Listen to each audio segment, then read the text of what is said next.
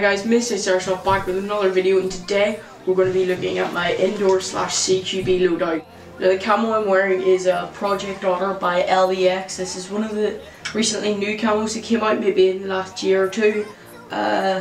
Not very known in the market, but I really like it. So there will also be another video coming up on the channel in the future of reviewing it. For my combat shirt and combat trousers, I have the matching set of the LBX Assaulters uniforms, which is in Project Honor camo, as I've said. The only downside to this is the trousers are a bit big and there's actually no back pockets in them. That's quite annoying, but obviously you'll be able to adjust to that. I'm wearing a Condor outdoor tan sling. This sort of matches in with there's some tan on the combat shirt, for example, so that sort of matches in with the whole loadout. And I've been using this sling for quite a while now, and I would highly recommend. I'm running the LBX/LBT Project Honor chest rig. I currently got all of this stuff on a sale from evac.com, which they have now on, and yeah, it's very nice. This was originally $67. I think I got it for something about $30, so that's very nice.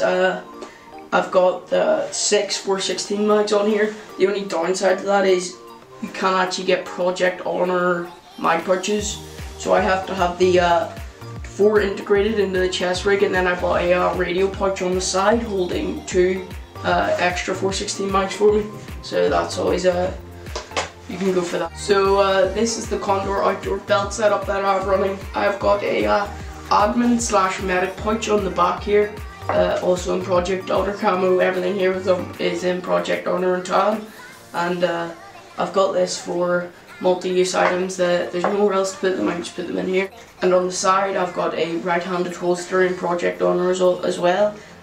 This is able to hold 1911s and Glocks, which is highly ideal as that's the 2 pistols that I run. My gun for this then is my TM HK 416D next generation, which you've seen quite a lot of my videos. Well, that's my indoor/CQB loadout. Thanks for watching, guys. Remember to like, comment and subscribe.